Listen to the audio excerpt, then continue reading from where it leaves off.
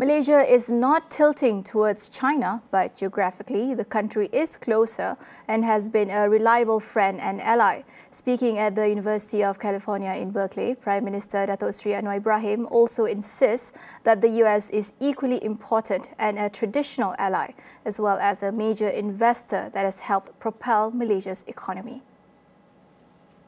As strategic competition intensifies between the United States and China, Malaysia approaches relations with both pragmatically and judiciously.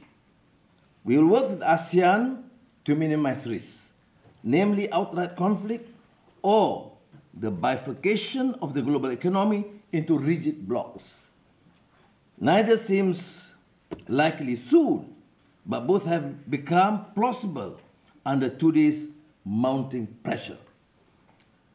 Recognizing contradictions will inevitably emerge. Malaysia still sees value in engaging both Washington and Beijing. Anwar added that as the US-Malaysia Comprehensive Partnership will conclude its 10th year in 2024, both countries are set to formulate a practical plan by the end of this year to further strengthen it.